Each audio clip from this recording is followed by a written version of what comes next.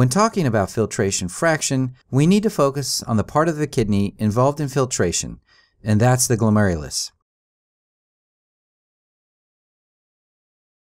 Filtration fraction is defined as the percentage of filtrate formed in the Bowman space relative to the renal plasma flow. In other words, the filtration fraction equals the glomerular filtration rate in milliliters per minute, or GFR, divided by the renal plasma flow in milliliters per minute, or RPF, multiplied by 100.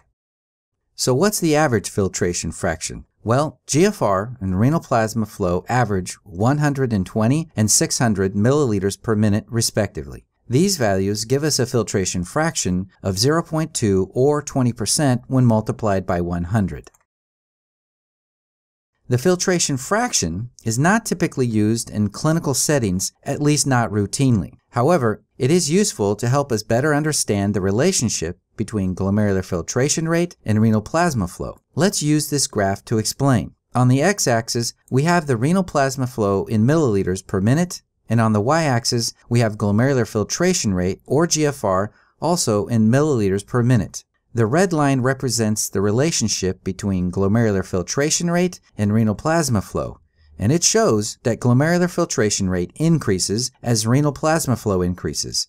However, this relationship is not linear. For example, when renal plasma flow is between 0 and 300 milliliters per minute, GFR increases from 0 to 90 milliliters per minute. However, if we double the renal plasma flow from 300 to 600 milliliters per minute, GFR increases from 90 to 125 milliliters per minute.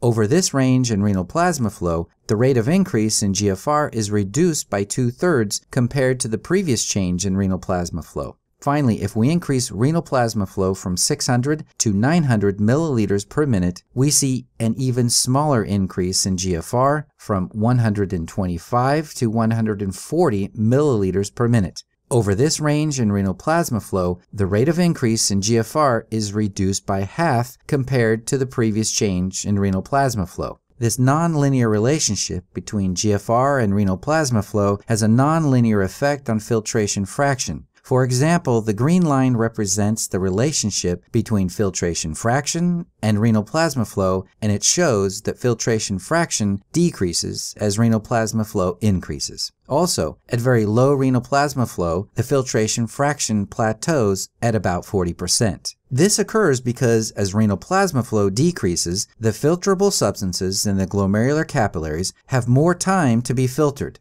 which explains the increase in filtration fraction, even though GFR decreases.